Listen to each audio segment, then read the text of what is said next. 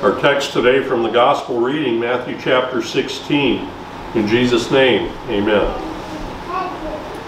Many of the Gospel readings for the past 2 months have led us to take a good, hard look at Jesus. These lessons from Matthew have led us to see who Jesus is, who he really is, true God and true man, the one and only Messiah. These readings have also helped us to see more clearly the mission and ministry of that Messiah. And I believe the same is true in today's Gospel. In the Gospel reading for today, and as it continues next Sunday, Jesus is once again reminding his disciples of who he is and what he came to do. He begins by asking them about the general public opinion of him. From their answers, we see that many people had some kind of respect for Jesus. They thought he was possibly one of the great prophets resurrected from the dead. All three of the prophets that are named had strong messages about the Messiah. But even with this high opinion, most people seem to consider Jesus to be just a forerunner of the Messiah, much like John the Baptizer. When you think of it, not that much has changed today. Many people in our day would agree that Jesus was a great teacher, maybe even a prophet announcing God's word. But that's as far as many of them go. Unfortunately for them, that belief is not nearly enough. Then Jesus asked for the disciples' own response. "But you, who do you say I am?" Peter speaks up quickly. "You are the Christ, the Son of the living God." Some people think Peter is the first disciple to believe that Jesus is the Christ, the Messiah.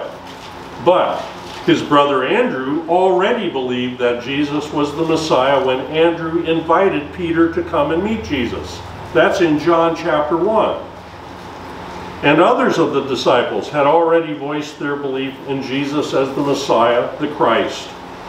Peter is not the only one to believe. Peter is not the first to believe. Peter is merely the spokesman for the group, voicing the belief that they all share and have shared for quite some time.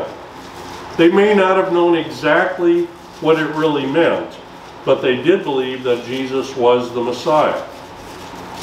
Jesus' reply shows that he accepts Peter's confession as true.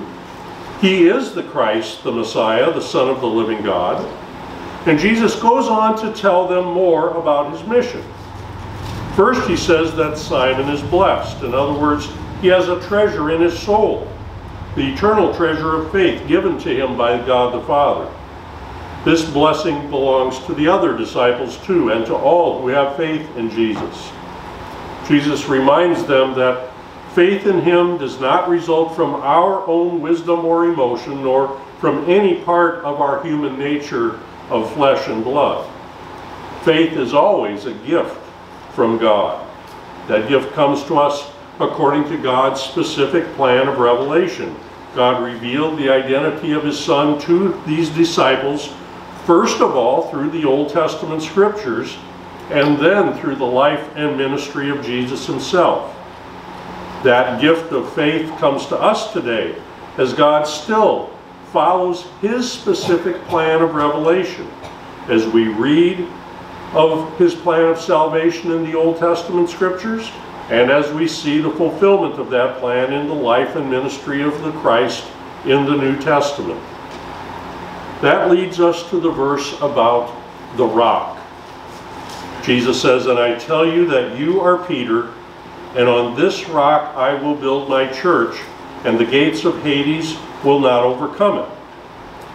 As you probably know, some parts of the Christian church believe that the rock is Peter himself.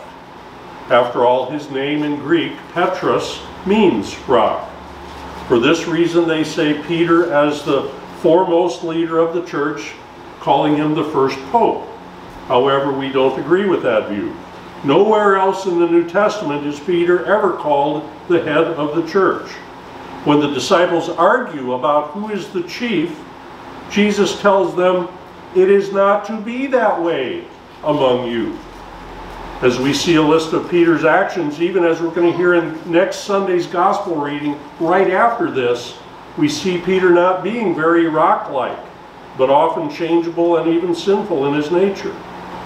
In Ephesians, we read that all of the apostles, as well as all of the Old Testament prophets, are the foundation of the church. In other words, the writings and teachings that they passed on to us are the foundation, with Jesus himself as the chief cornerstone, what ties it all together. Peter is not the rock on which Christ will build his church. It becomes even clearer in the Greek words.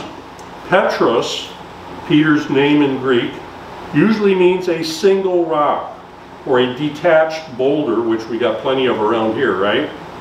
Or even a small stone. Petros. Petra, which many of you may have seen a name of a place in Jordan where there's these stone walls and you go through a little canyon to find this city built in the cliffs that are there. Petra is the word Jesus uses for rock in the second part of the sentence.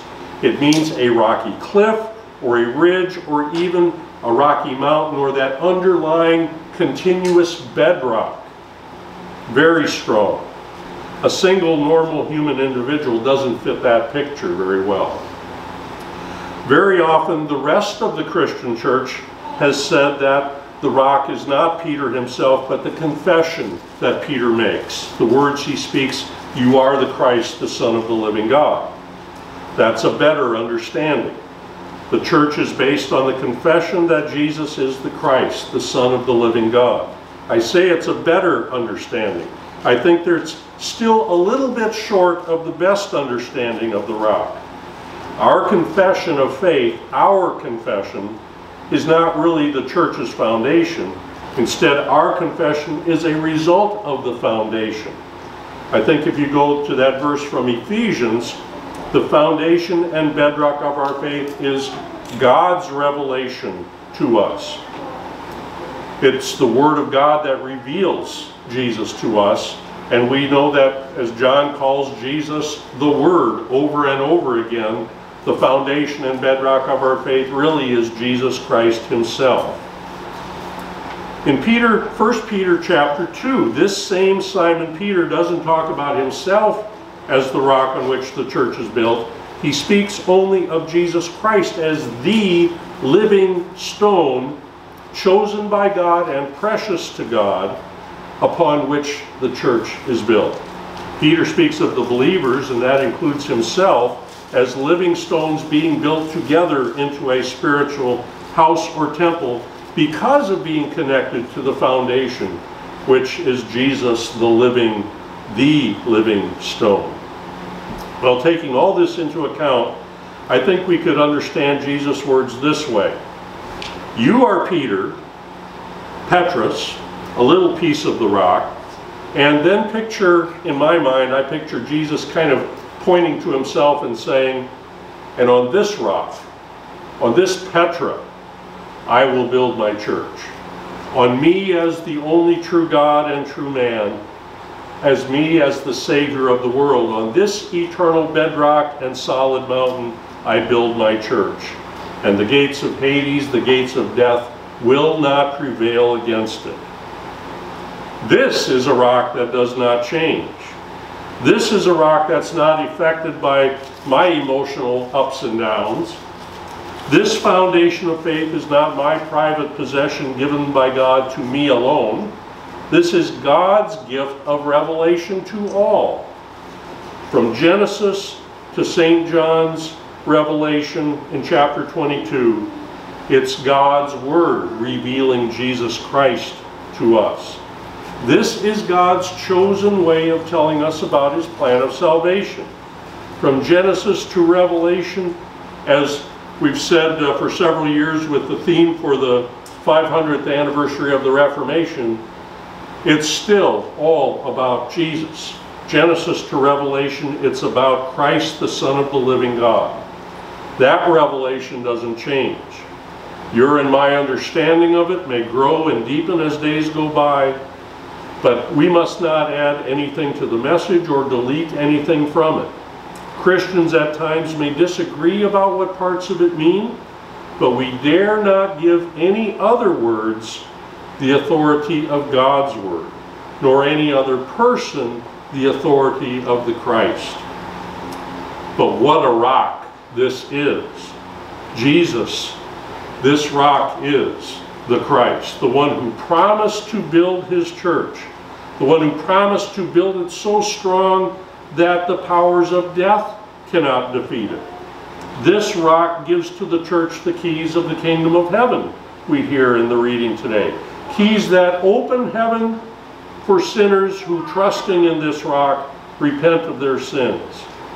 Keys that close heaven against those who trust themselves or any other power or any other rock. This bedrock of faith is the Lord Jesus himself. As Paul says in Romans 11, he is the one who made all things, and to him all things belong. As he told his people long ago, I am the Lord, I will bring you out of slavery. I will free you. I will redeem you. I will take you as my own people. I will be your God.